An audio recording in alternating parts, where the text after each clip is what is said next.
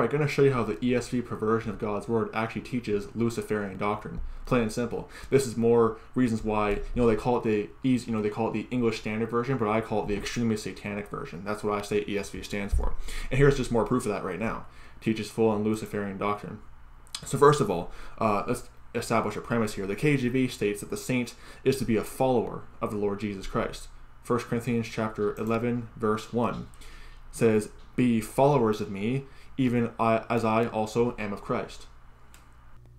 So like I was saying, we see that in that verse there, 1 Corinthians chapter 11, verse 1 says, "Be ye followers of God."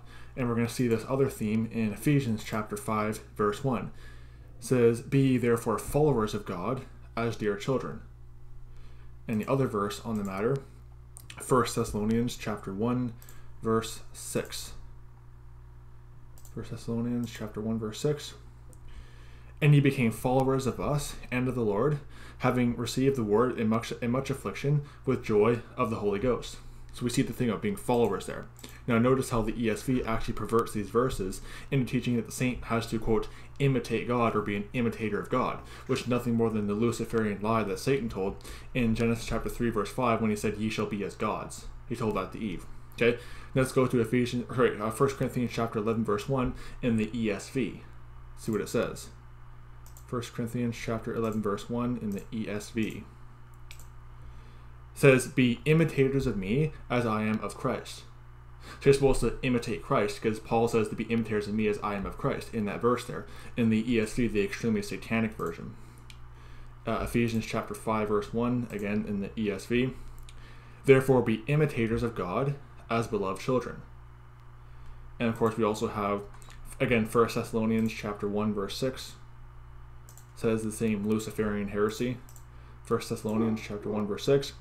"And you became imitators of us and of the Lord, for you received the word in much affliction with the joy of the Holy Spirit." Again, imitators, supposed to imitate God. You mean, "Ye shall be as gods," Genesis 3:5. Now, why is this Luciferian doctrine, I might add? Well, because according to the scriptures, true Satanism, you see, Satanism is not Marilyn Manson or Anton LaVey or some of these other guys. True Satanism, according to God's word, is the satanic doctrine of trying to become like God, basically. And that's what sinless perfectionism is as well. It's Luciferian doctrine. Because Satan's desire has always been to become like the Most High God. You can read about that in Isaiah chapter 14, verse 12 to 15, and Ezekiel chapter 28, verse 2 to 18. Satan has always desired to become like God. And likewise, he tells Eve, "Ye shall be as gods." And likewise, Satan's children will want to become like gods, hence why the Catholic Catechism in paragraph 460 talks about becoming like God. Hinduism teaches the same thing, Buddhism, all that stuff.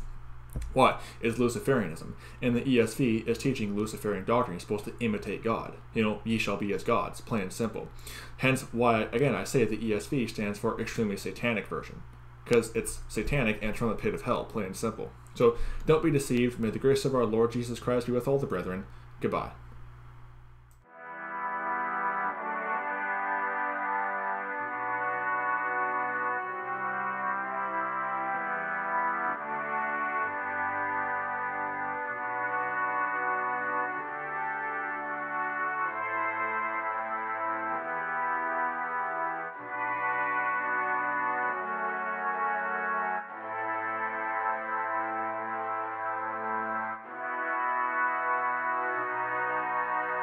Thank you.